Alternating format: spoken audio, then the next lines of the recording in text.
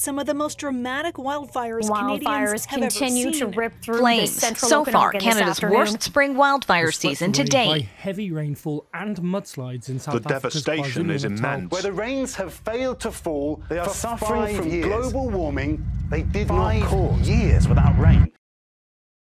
My name is Abideen Oguntade. I am from Nigeria, currently enrolled in a pilot certificate program in Canada. I have a background in engineering, currently situated around the GTA, Oshawa to be precise. It's just a few minutes away from Toronto.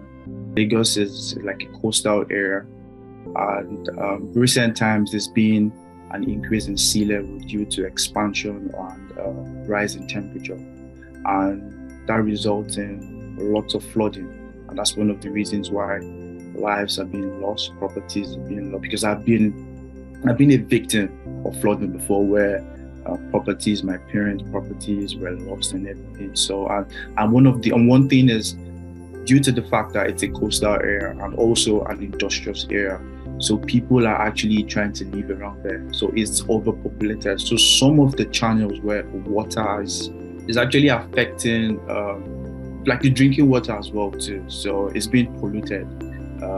And Nigeria has a very large, we produce oil. So some of those oil are actually drainaged into the water, and they pollute those water, which affect lives and properties. What is your understanding of climate change? It's important, but I don't think people care still. Why? It's like they just want to have fun, drink, go out, jog, and you're telling me about, right? It's like what? The question you asked before this one. Yeah. So does it affect me personally? So it's like the way I am now, I'm not sick. So like, I wouldn't care about it. But since I'm driving, I do care about potholes, just as I said.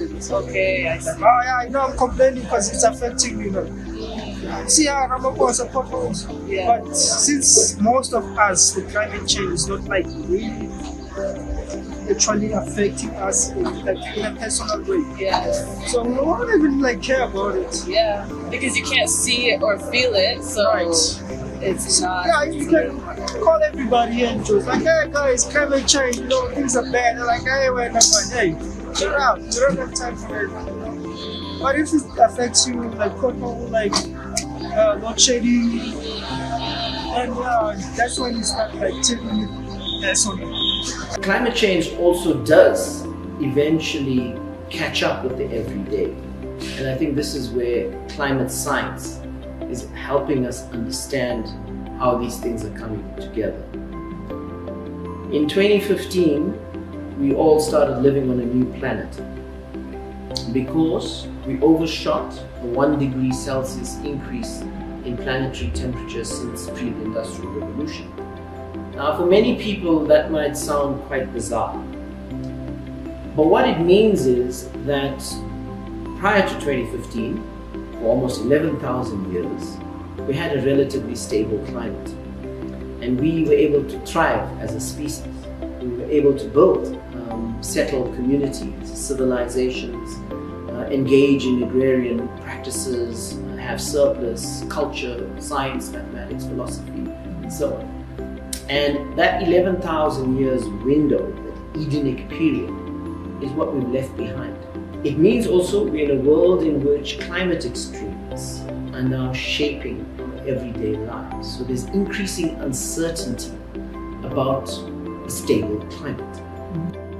We have like an overconsumption problem where we take more than what we need, and we're disconnected from nature.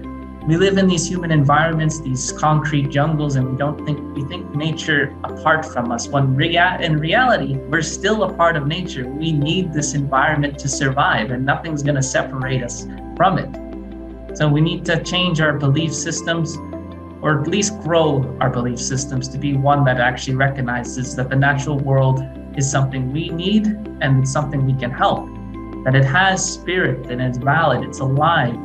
It might not be alive in the traditional way we view things, but it's still alive. There actually used to be